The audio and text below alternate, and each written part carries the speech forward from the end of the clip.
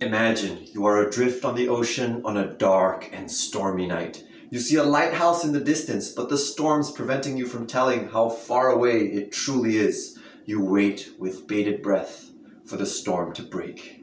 I am faced with a similar problem in radio astronomy, except the storms are the size of a solar system and the lighthouse is a pulsar. Pulsars are rotating neutron stars that emit beams of radio waves that sweep across our field of view like a lighthouse. They are useful in many ways that can make your life better. Pulsar rotation can be used to measure time more precisely than atomic clocks. Pulsars can be used to navigate aircraft as an alternative to GPS, and I am using them to test Einstein's theory of relativity.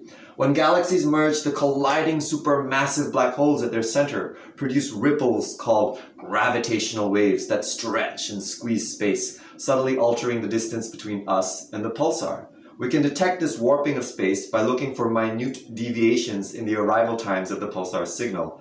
Einstein had thought it was impossible to detect gravitational waves, and that may not be the case if not for the storms in the way.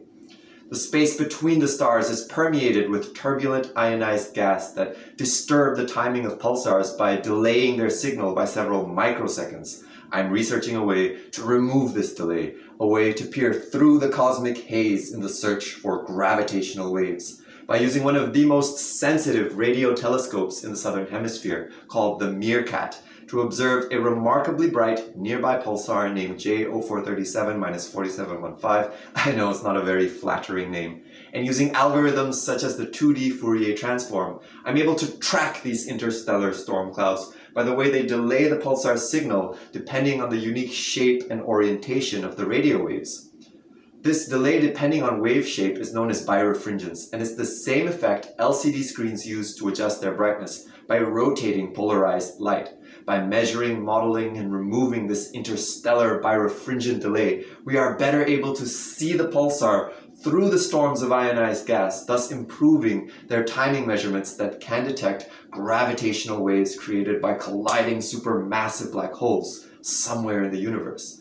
I'm doing all of this with the help of a next-generation supercomputer called OzStar in Melbourne, Australia, without which it would be impossible to analyze the data of the Meerkat.